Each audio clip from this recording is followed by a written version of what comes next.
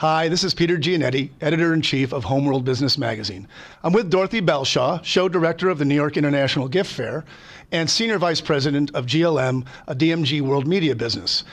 Dorothy, we're getting ready for the forthcoming Summer Gift Fair, August 15th through 20th at the Javits Center in New York City.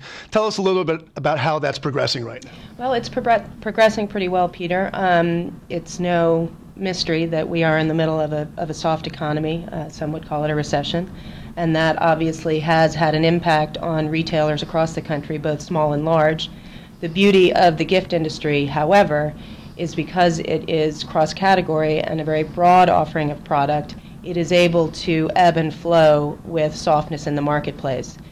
For example, if there are categories that are harder hit in times of recession, we are able to reduce their square footage and increase the square footage of categories that are thriving and where there tends to be increased pressure. So the show is a natural microcosm of what happens at retail, and as such, it's really very flexible. So we are heading into the August event feeling cautiously optimistic about our results. We will be positioned and full in both the Jacob Javits Convention Center with our primary resource and also at Pier 94 with our hard lines for home furnishings in our at-home division. The show spans 9 different divisions, chief among them being our tabletop and housewares division. Yeah, in the last several years, you have expanded the tabletop and housewares division. Tell us why that has made sense for the gift fair and for the retailers that are attending this show.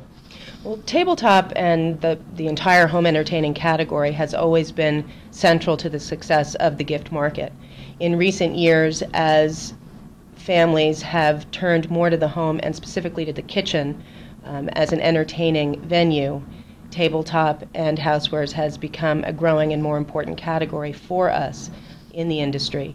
We have also seen increased numbers of specialty gourmet stores and specialty tabletop stores carrying both tabletop serveware and also some high-end housewares products increasing in numbers at the fair, and we have sought to increase the resource that we present to them.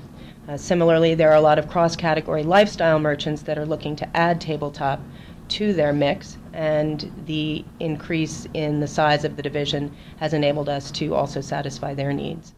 Dorothy, give us a sense of what the entire composition of this show is. The show is very large. It features 2,900 participating companies and several 100,000 lines across 9 product categories, which are carefully edited so that buyers seeking to focus on certain categories can easily do so. Those categories range from gift products, home accessories, home textiles, personal care, stationery, children's products, obviously tabletop and housewares.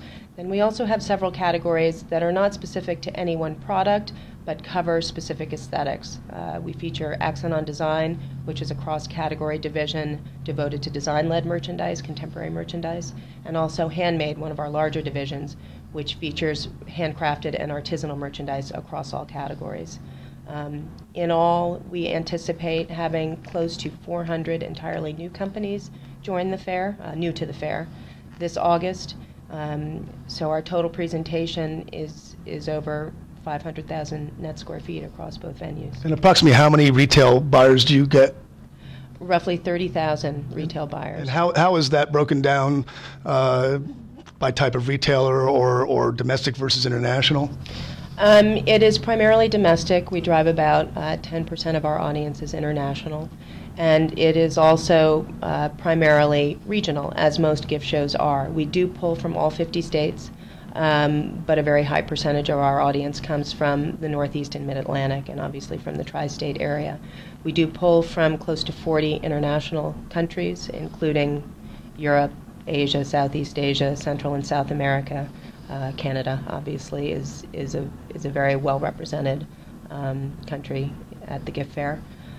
So it is a very broad-ranging and far-reaching mix of retailers, from mass merchants to specialty retailers to catalogs and to online e-tailers, with obviously the independent specialty store being our core audience.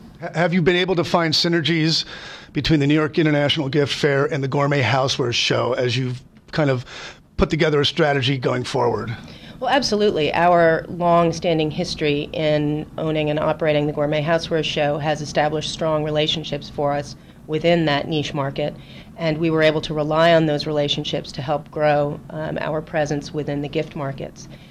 The two shows have always complemented each other well in terms of venue and timing, and now with the Gourmet Show presented in San Francisco again, we have that complementary resource positioning coast to coast. And in times like these, when most retailers are unable to travel long distances for purchasing reasons, it is especially advantageous to them to have a gourmet and housewares resource in San Francisco alongside a broad-based gift show, and also one within the New York International Gift Fair here on the East Coast.